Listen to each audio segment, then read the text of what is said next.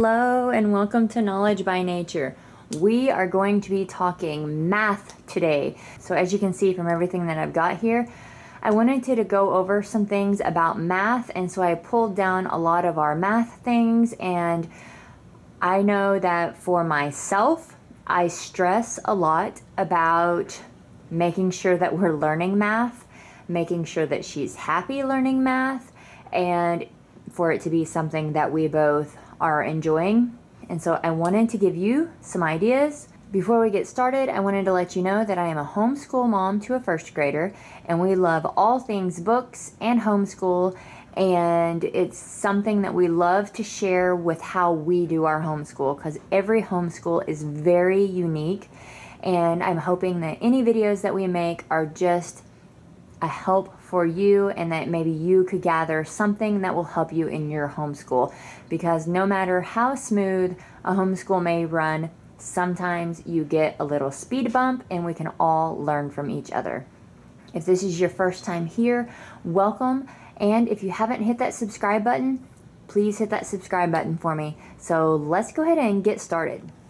The first thing that I want to start with today is kind of the curriculum or the books or the workbooks that you could get for math.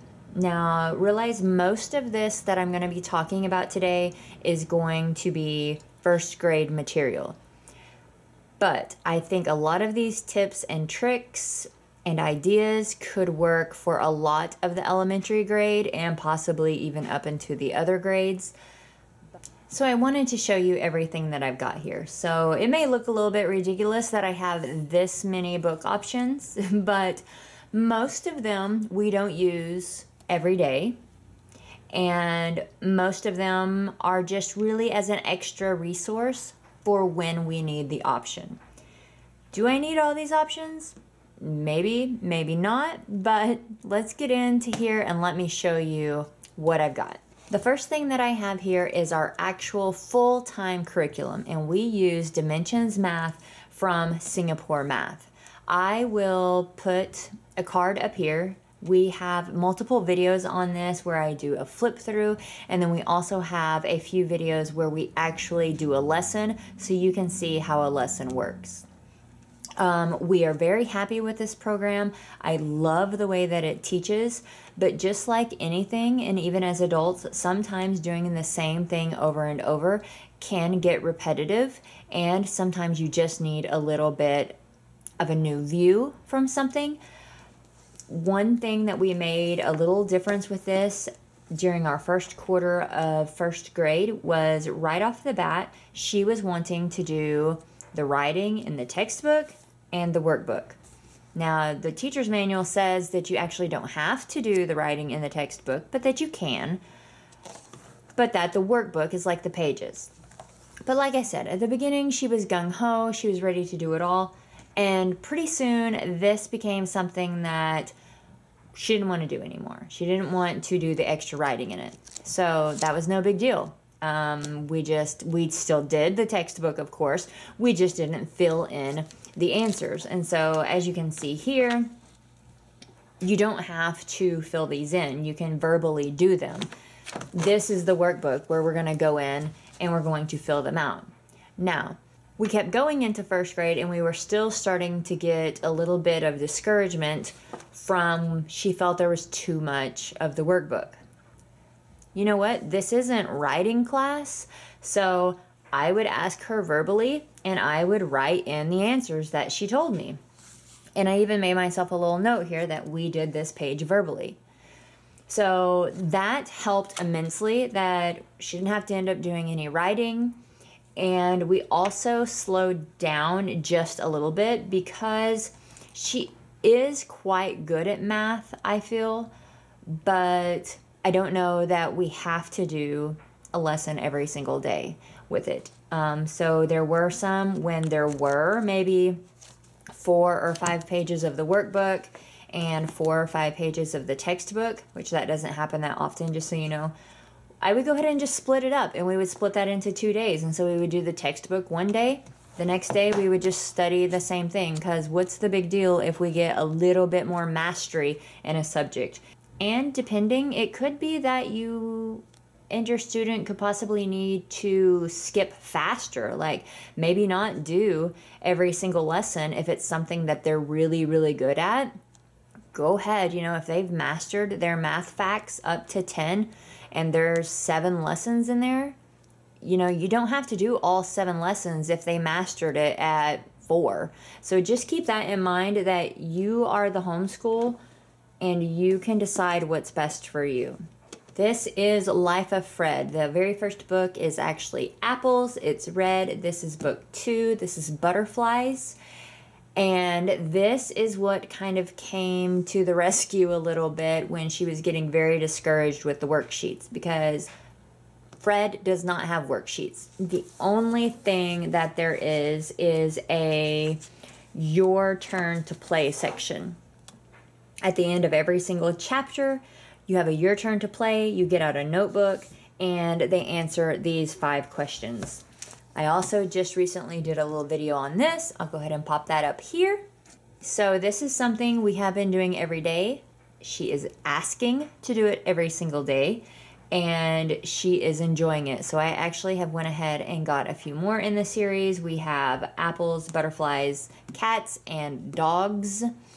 So if we get through all of those, I will definitely be looking into furthering that, because it teaches it differently. But she really thinks Fred is funny, and I think he's a little bit ridiculous, but she loves him, which means she's enjoying doing the math that she does. And I really do like a lot of the concepts and a lot of the way this is working. So check this out, because that's kind of a fun thing. My next idea is to get a themed workbook on something that they really like. She thinks Star Wars is pretty cool. So last year we had the kindergarten math, and she really enjoyed getting to get in there and do the work with all of the Star Wars characters. This year, as a little surprise, I ended up getting her this little 1st grade math to go along. It's something we don't pull out often, but we do have it, and if she ever asks to do it, she can. And also, it's just a really fun little book for if you're kind of maybe unschooling for the day or something, just to have a little something to do. Or, you know, you could take it with you if you were going on a little trip, something you could do in the car or anything like that. But I would definitely recommend having, along with your regular curriculum, or make this your curriculum, you know, you make that choice, having a themed workbook. Along with the workbooks, I also have this Tinker Active. We haven't used the math yet. We used the science last year, and I ended up getting this for a really good deal, so I went ahead and grabbed it so that we could try it. It says ages 6 to 7, and so right now we haven't actually used it because I don't really want to go quite in order yet. So right here we're counting to 120 on number 1.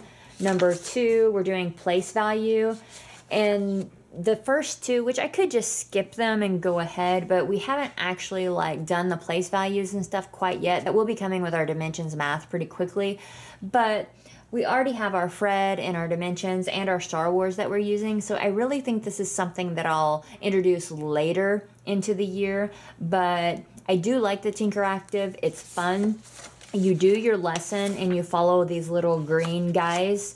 You do a few pages, and then at the end you have this like let's tinker, and so you kind of do like different little experiments or engineering and things like that. So this is another idea for a fun little workbook that you could use to change math up a little bit. Again, this doesn't have to be, you know, this isn't going to last all year long. That's okay. This doesn't have to be a replacement for a curriculum. This is just an addition to your curriculum to give yourself something different to do occasionally. My very last workbook that I have to show you here is by BrainQuest. This is a great workbook that we took with us when we were road schooling, and I like it because it covers so much. It covers phonics, spelling, then shapes and measurement, addition, subtraction, time and money. It has a lot of different things in there, so I do really like this. And then at the back of the book, it has some BrainQuest cards that you could end up playing. So this would be like a book that you could kind of just pull out every once in a while to get a break from any of these. So that's another idea, is maybe look for a workbook similar to this that has more than just math, so that you could have a day of you're doing the Brain Quest workbook instead of your normal curriculum. Now that we've gone through the workbooks, let's look at a few more options. Back in September, I believe I picked these up on a book outlet haul. I had never seen them before, but they're really neat, and this is something, again, that you could either add to your curriculum for like something different. Instead of doing the worksheets, maybe do this, or forgo the curriculum for a day and maybe just work on the math cards. But these are just really neat, and it's 40 reusable cards, and they're color coded, and you can give it to them, and it's a little dry erase. They can practice their addition, they can practice their subtraction. I believe they also come in multiplication and division, but right now these are the only two I have. So this is a different idea too, is get out dry erase. You don't even have to have these. You could just implement that idea of having dry erase. That way it's not the pen and the paper, it's not the workbook, it's just something a little bit different. And this is made by Flash Kids. So I have no idea if the book outlet still has these, but I will put my video right here for where I did that, and down in the description you will be able to go to the book outlet, and I also have a referral code if you're interested. If you have watched any of my videos, you know that we have quite a few different manipulatives. I have the linking blocks, which I love. I didn't bring those down today, but go to my dimensions video and you can see all of them. But these are two different things I wanted to show you, and we have the 10 and 20 frame cards, which are magnetic here from Learning Resources. Then I have this little abacus here, which is also from Learning Resources. And just implementing these sort of things can really make it helpful when you're doing your curriculum. For instance, if we were doing a lesson and we were talking about, I had 10 grapes and my friend ate 5 of them, we could take these over and they can touch them one at a time and see 1, 2, 3, 4, 5. So you can see we're actually taking them away, and we have 5 left. This is so nice because they can see it visually. It's a tactile thing. They can touch it and kind of really get it going. And sometimes it just helps to do it this way. There have been times where we didn't do the workbook with pen and paper.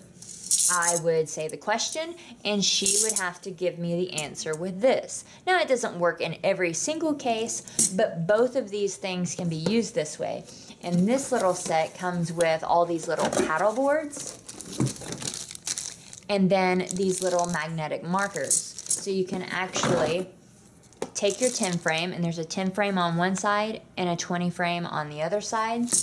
And again, let's say the question is, Dion has 2 apples and Mary has 3 apples. How many apples are there total? And so they can lay them down there. You have the yellow and the red, so you could kind of coordinate it with that if you wanted to, or you could use it the same thing with subtraction. We had 5 apples. Someone ate 3 yellow ones. How many are left? And then that way they're seeing, again, the math living. They're seeing it actually. Why do we need this? This is funner than writing with pen and paper.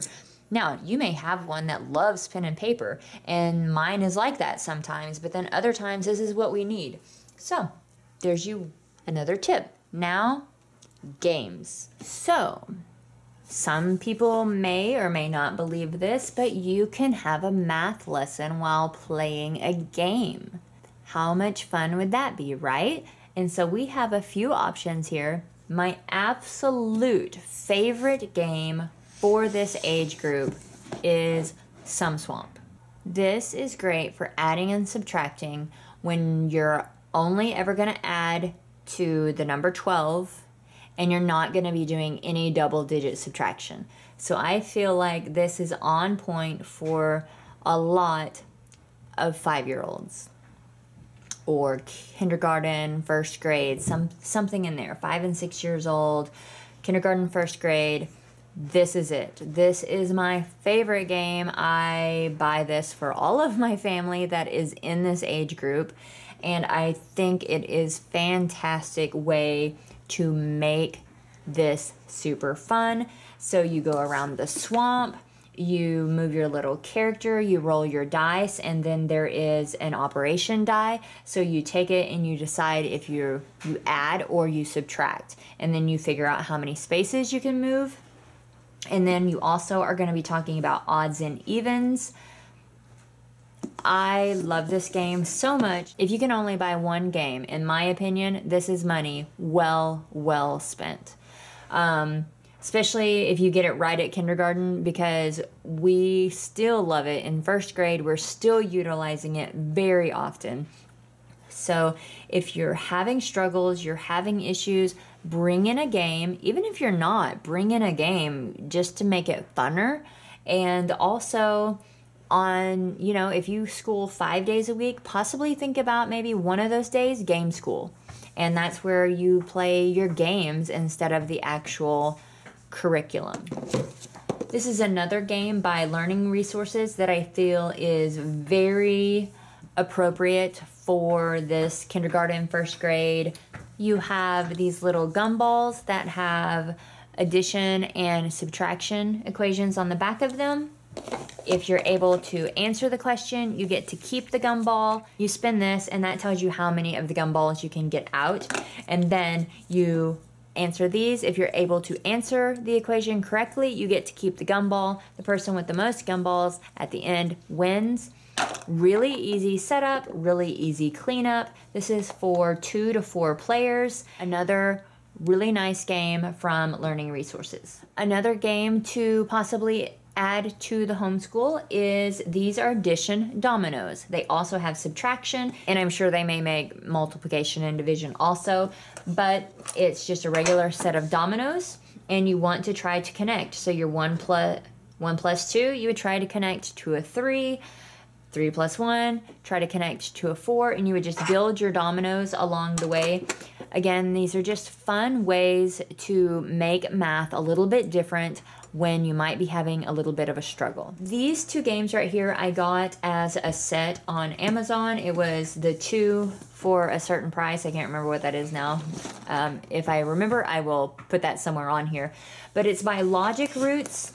So we haven't actually used this one yet because it's dealing with mostly 2-digit numbers, and there is some subtraction of 1-digit numbers, but it's just a little too advanced for us right now, so we haven't actually tried this yet, but it's very similar to Ocean Raiders, and this is addition. And so again, you're looking at single and double digits for your addition. That's something that we are able to do where we haven't done much with the subtraction yet.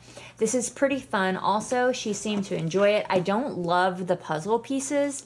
They're just really cheap feeling. I don't love the puzzle pieces. I wish they had put a little more quality into that. Here's the board.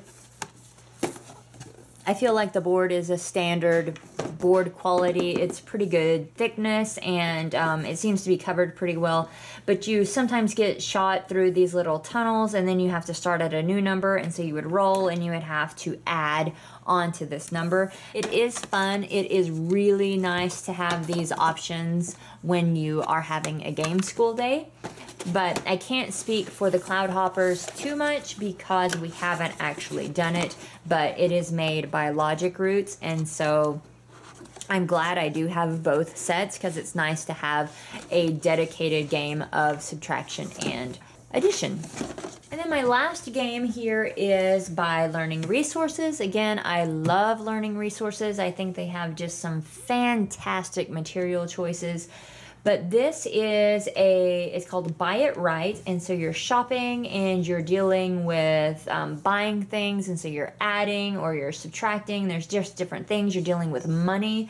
There were 2 different pretty popular buying games, and I chose this one because it grew with us a little bit more, where the other one I felt like we would outgrow it rather quickly. And please forgive the way this looks in here because I dropped it earlier and the money flew everywhere. So that was real fun. All this was separated, but that's okay. No big deal.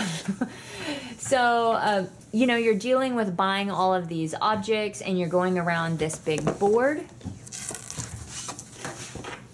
right here, and so you really can change this to work for so many age groups, and that's what I really liked about it. It says ages 5 to 9, and I think it's just really nice having all the options. So you have like level 3 a way that you could play.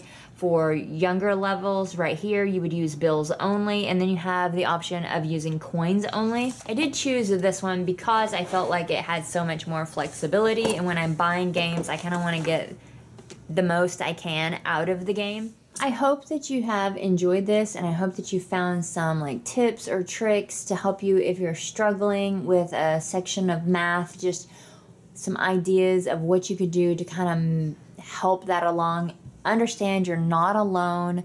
There's always going to be something that a homeschool family is struggling with, and it could be that each year it's something different. It could be one year that you just can't seem to get any of it right.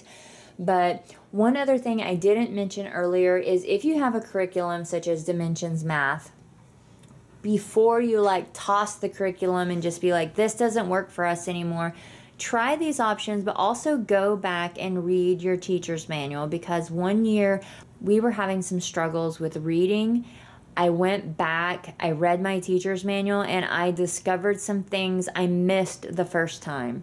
So go back through here, go back through your teacher's manual, make sure there's not something that you've possibly read over and at the time it didn't really apply to you, but now it really applies to you. So definitely search out your teacher's manual if you have a curriculum that has a teacher's manual.